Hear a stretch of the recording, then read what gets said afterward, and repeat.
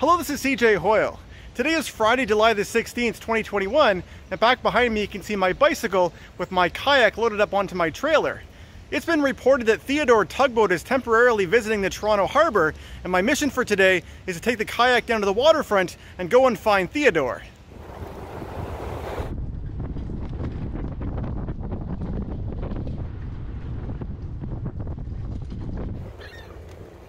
So here I've arrived down at Lake Ontario, here at my favorite launching point at the entrance to Trillium Park. Now I'm going to get the kayak off the trailer and into the water and begin my paddling. Alright, so here I am in the water, and my plan is that I'm going to paddle over that way in the east direction towards the western channel, because the location that I'm hoping Theodore Tugboat will be the Harbourfront Centre in the Inner Harbour. There's a bit of wind this evening, so you can see things are a bit choppy out there on the lake.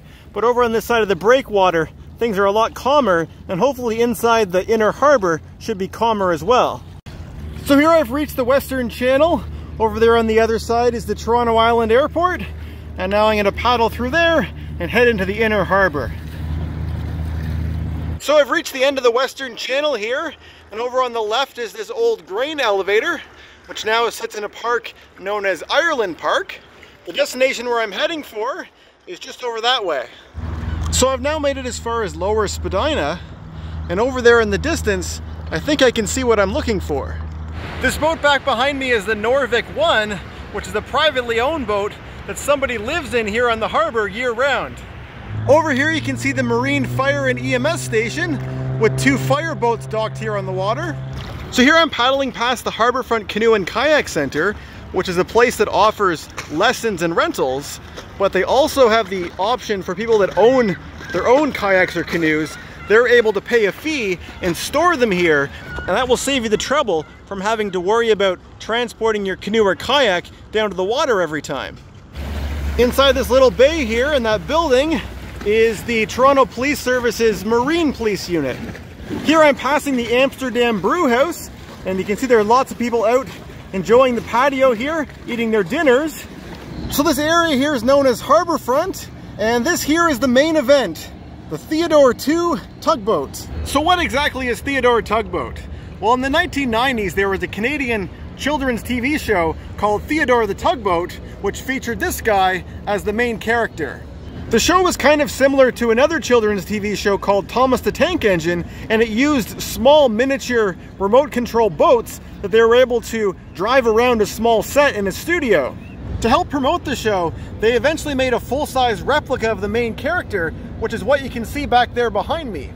After the show ended, this boat was purchased by a touring company, and it gave tours around the Halifax Harbour. Although this boat was made to look like a tugboat, it's really not built like one, and it wouldn't be able to serve as one. The hull of it is actually made out of wood. So why is Theodore Too here in Toronto?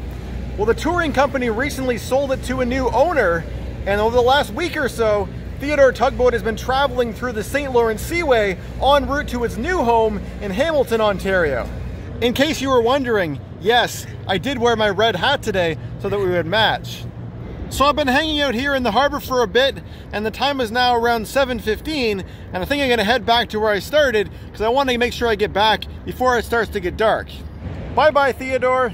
This park here is called HTO Park, and they've done their best to try and give the park a beach-like feel. Did you know it's actually possible to paddle underneath of Queens Quay? There's a small inlet over here on the other side. It doesn't go very far though. And apparently it's a place where a lot of debris collects. So here I made it back to Ontario Place, where it appears that a marriage proposal has taken place while I've been gone. Anyway, I hope you enjoyed following along with this little adventure this evening. If you watched all the way to the end of this video, I'd love to hear your thoughts in the comment section below, and thanks for watching.